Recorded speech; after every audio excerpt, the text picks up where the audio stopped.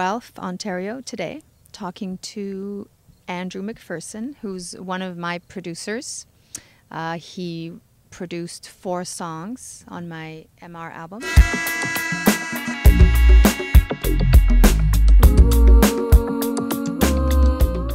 Who is Andrew McPherson? Are you a musician, artist, producer? DJ, garbage collector, homemaker. Oh yeah, I mean, I think I'm just like anybody who's sort of managed to rough it out for 20 odd years in this game. You just start to not only sort of glom onto the things that you're good at, but also start exploring things that have, you've been curious about, but maybe you weren't necessarily trained in or didn't have a natural facility for at first. So, like I've started DJing the last few years as a way to promote the Eccodek records.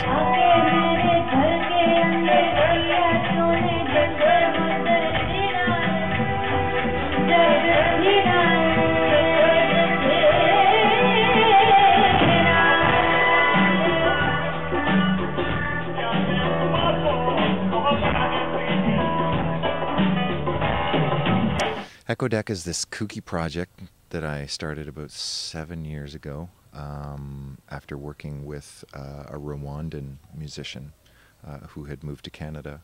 He fled the genocide in Rwanda, and we started to work on his record, which was kind of this strange mix of jazz and pop and his traditional Rwandan, or I don't even, Kirindese, I think is his culture, musical kind of hybrid. And he had to abandon that record just for personal reasons. So I, in a kind of just a desire to explore my interest in world music, started experimenting with some of the elements from his recordings. And it just went so well, the first track. It was just such a successful kind of fusion that I called him up and I said, hey, you have all this amazing music that you've kind of let go fallow.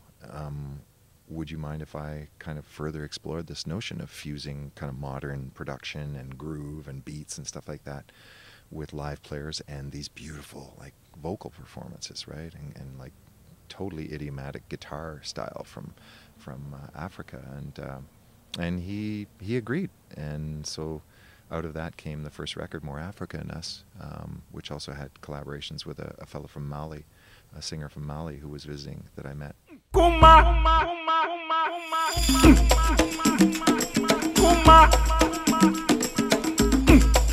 so it's become this kind of global electronica fusion project that's really funky, really cinematic in its production, but pretty much centered at all of the tracks are these incredible vocal performances by these ethnic people of various ethnic kind of origins.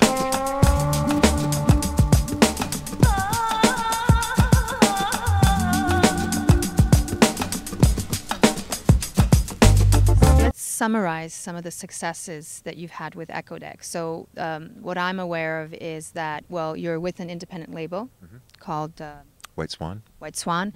You've had a track in the Buddha Bar compilation, number 9. Yep. Right? Yeah. And lastly, but not least, is you were nominated for this year's Juno Award for Best World Music Album. Yeah, that was kind of one of those moments where your universe just goes like this. You think, wow, that many people care? Okay. Well, I guess we better look good on stage then.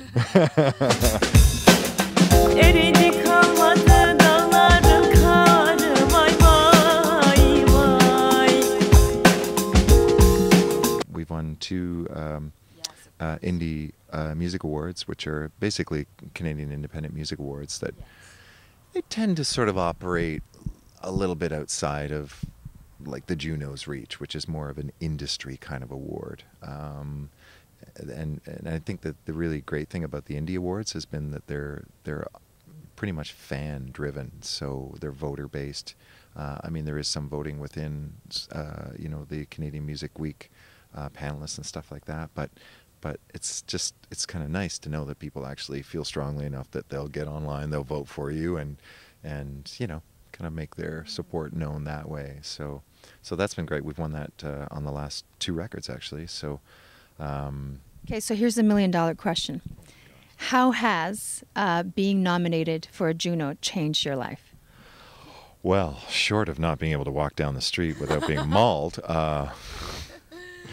it really hasn't. I mean, I think it's more been the personal kind of feeling of validation, you know. Is this something you wanted? I suppose everybody likes to feel like they're operating at that level, you know, of acknowledgement and at least visibility, you know. I mean, I find the awards thing not to be just sort of falsely humble, but it's just such a weird concept to decide that, oh, well, these are the 5 best recordings of the year, when you know that you've heard stuff that's blown your mind all year that doesn't even get in to the discussion, doesn't even get invited to the table. And of course, it's just an opinion, right? And it's a group of people that arbitrarily are making a decision. And I don't think that it's not, that the acknowledgement isn't a validation of some, you know, tangible nature. I just think it's just a strange thing, the whole notion of awarding somebody but not somebody else.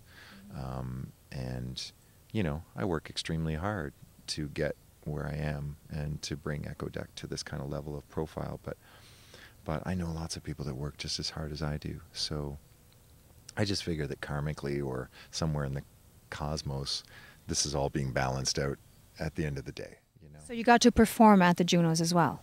Yeah, I mean, that was even crazier than being nominated.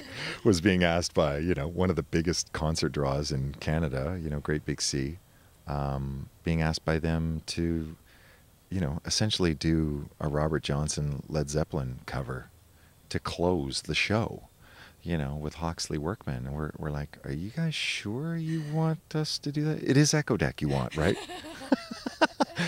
You know, because you have to imagine, right? Well, here we are doing a cover of a classic Zeppelin cover and thinking, what did I do to get to this position in life, you know? But, you know, to their credit, Great Big Sea and Warner Music, I think they really felt like they wanted to do something that stirred the pot musically and performance-wise, to do something that was actually going to be really different. So, yeah, that was an amazing thing, you know, to be playing in front of 8,000 screaming fans who don't even know why you're up there until you play. And then they're like, well, that was amazing.